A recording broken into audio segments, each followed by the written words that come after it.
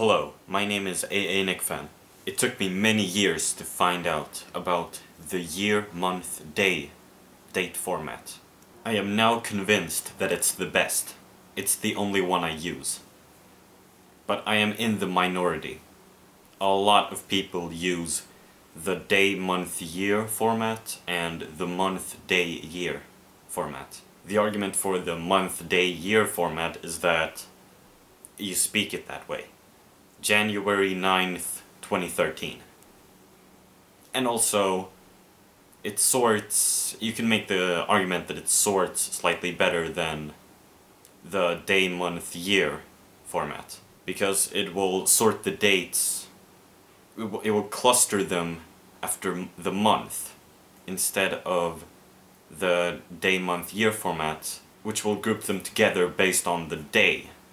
So all of the 10th of whatever month will be sorted together in the day, month, year format, but all of the June dates will be sorted together in the month, day, year format, and all of the July dates together, etc. The argument for the day, month, year format is that you speak it that way.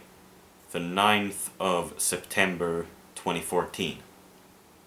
In the Swedish language, for example, you say it like that. But in this video I am going to give 3 reasons as to why I use the year, month, day format. Number 1, it's good for sorting. The year, month, day format is structured from biggest to smallest. The year, which it starts with, is the biggest, and then the month is smaller than the year, and then the day is smaller than the month. Biggest to smallest. This means that the computer will sort it perfectly from oldest to newest, or from newest to oldest if you invert it. Number 2, it makes more sense to me. When I look at a day, month, year format, or a month, day, year format, I really have to think about it in multiple steps. Like, okay, so the 9th of... which month is that? Okay, so that's August, and then inside of which year? Okay, so that's 2013.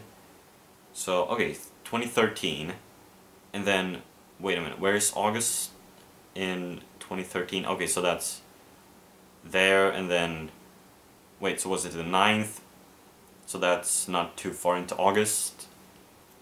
But when I look at a year, month, day format, it's, to me, in a much more natural order.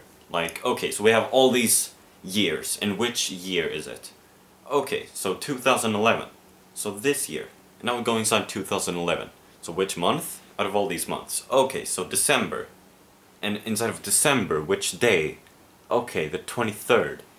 I see. It just comes to me very naturally. It's like you're zooming in to the year and then to the month. Maybe it has to do with the way I picture years and months in my mind. Maybe you picture them differently. Number 3, it removes all ambiguity. Look at this date. Which day is that? January 2nd or February the 1st?